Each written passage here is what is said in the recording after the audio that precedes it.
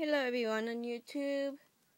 I'm just showing you before I decorate my new case. This case is gonna be Sailor Moon themed. All the cabochons you see here are handmade by me. And I did make the molds right here. Sorry for the bad lighting, using my other lamp. So this is the bow what the Sailor Moon wears.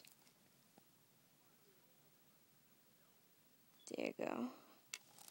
It got the little moon on it, and I put a little pink gem in there.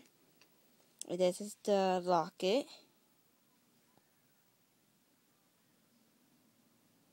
It's different, but like I said, I try my best. So these are the two modes. Then this is her Senshi, which you transform the locket. I also put some gems in there. And this is the mold without the gems. I know it's not the best. So, and these are the, let me move these over. These are the two moons I have. Here's the regular moon. You could use it this way or like that. You can also use it with cosplaying.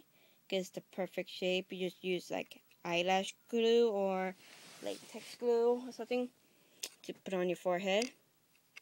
There's that one. Then here's this one with the crystal. The Imperium silver crystal. So I made those two molds right here. And then I made this mold. I just only did like the big one because I like the big one more than the small one.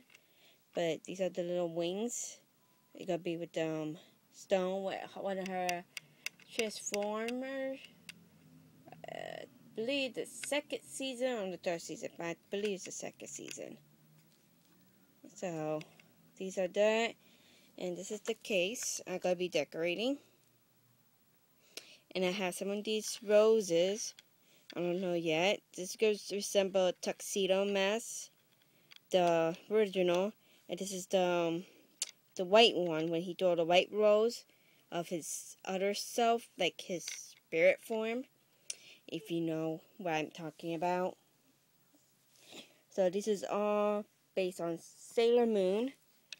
This is like appearance of a crystal also. So I have all this I made for this phone case. I will be adding some crystals, some pearls, some glitter, hopefully. So I will make another video of it all done. Oh yeah, I forgot to show you my